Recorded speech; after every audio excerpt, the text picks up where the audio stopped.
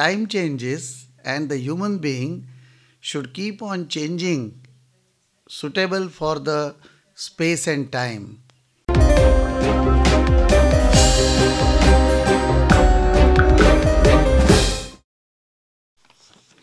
I would say that Bible or Quran or Indian mythology, philosophy, they have given certain understanding and restrictions, or they were telling what to do, what not to do for a particular time, for a particular type of people. Actually, one should understand that before this was told, say before the books were written, these religious books, something else was there, isn't it? And we were ready to change. We were ready to accept new things. Why? What was going on for years before, thousands of years, why did you change the ideas and become a Christian or a Hindu or Muslim or whatever?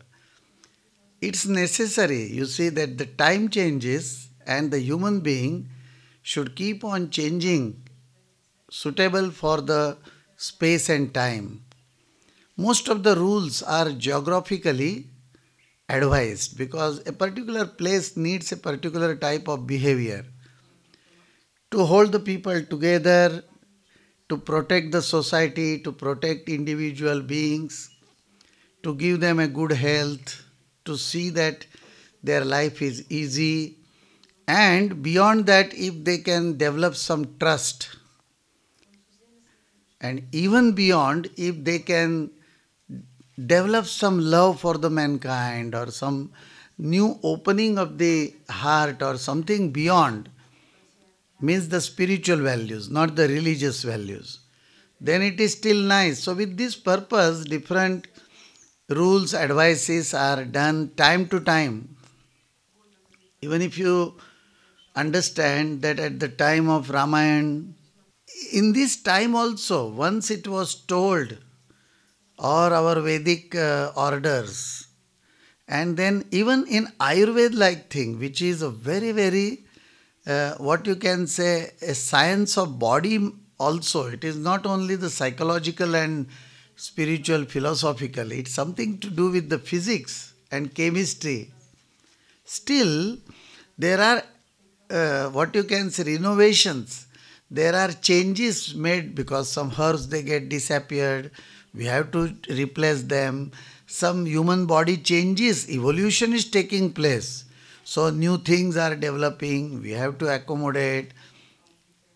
Lastly, before about 1200 years, Vagbhat has really amended so many things from Charak Sushrut, which was an ancient Ayurvedic text. Then Madhav Nidan and many such, Nagarjun, they did different changes, inventions and changes to see that it is suitable for the modern human being. You cannot sit over one idea lifelong or permanently. And accordingly, you will find there are so many developments and changes in Bible thoughts and Quran thoughts and what is happening. Even I will say that some of the ideas which are so impracticable must be impracticable because nobody behaves like this. As if you are, we can challenge the person that, are you really a Muslim? Are you really a Christian that you are doing this? Because the orders are totally different. Then why you don't follow 100%? It's not possible. And one can always remain more conscious to revive himself, to go on progressing with time and space.